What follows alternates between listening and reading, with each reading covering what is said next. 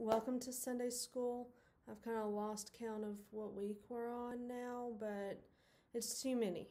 These videos are wearing me out, and I would much rather be with you all here at the church. But we don't know how much longer of this that we have. So here we are this morning. And I know that whenever we did our Bible study on Wednesday, we talked a little bit about Philippians chapter 3. And I highlighted verse 13, talking about how we can have hope in the future and how we can move forward, even though we're in a time that is kind of harmful and hurtful and we don't know what's next.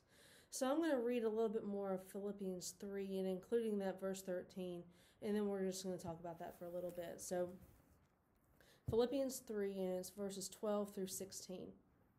Not that I have already attained this or have already reached the goal, but I press on to make it my own, because Christ Jesus has made me his own.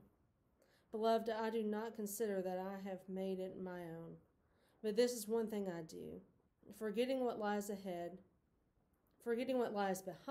and straining forward to what lies ahead.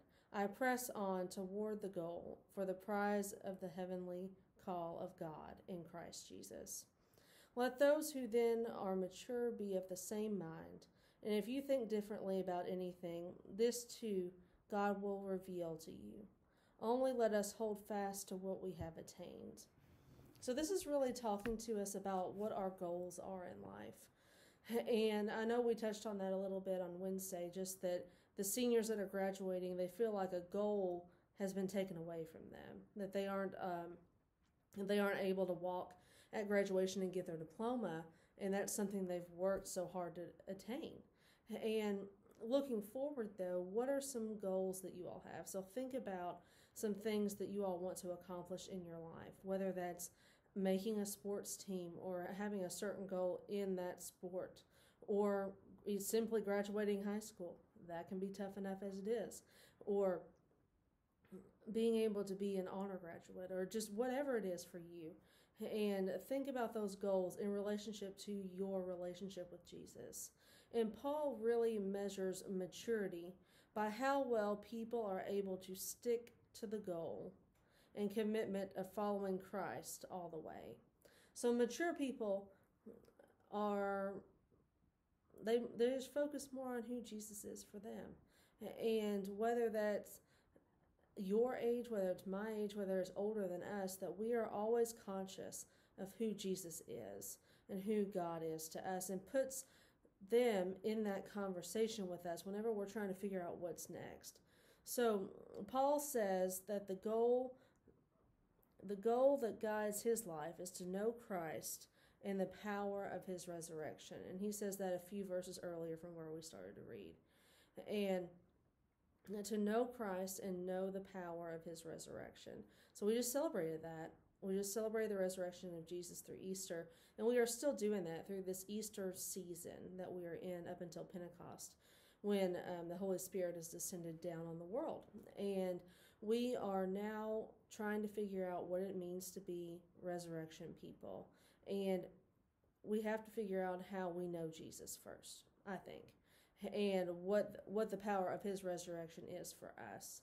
And that's individually, that's something different for everybody. That's why Pastor Stephen did the sermon series called Jesus Is, because everyone has a different way to fill in that blank.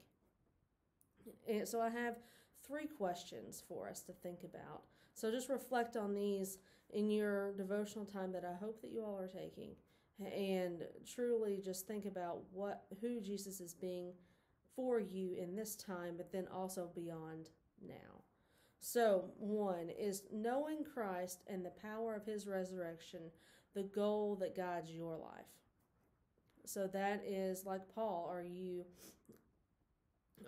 truly worshiping God and Jesus and thinking about how Jesus is involved in your life? The second one is, how are you moving forward in your pursuit of your goals?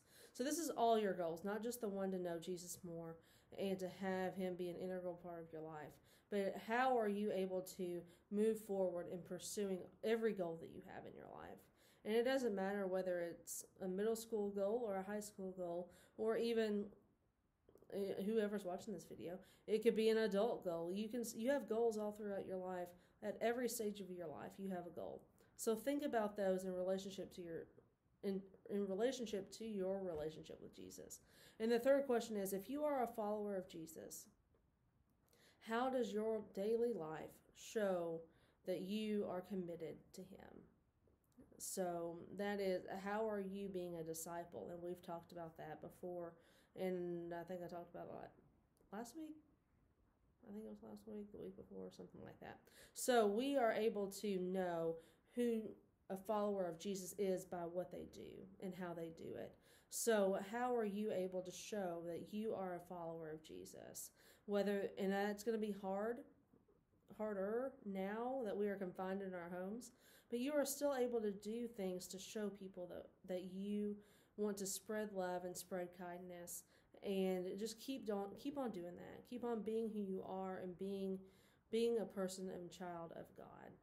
So that is your call this morning, that you are able to truly recognize Jesus' presence in your life and how you're able to move forward with that.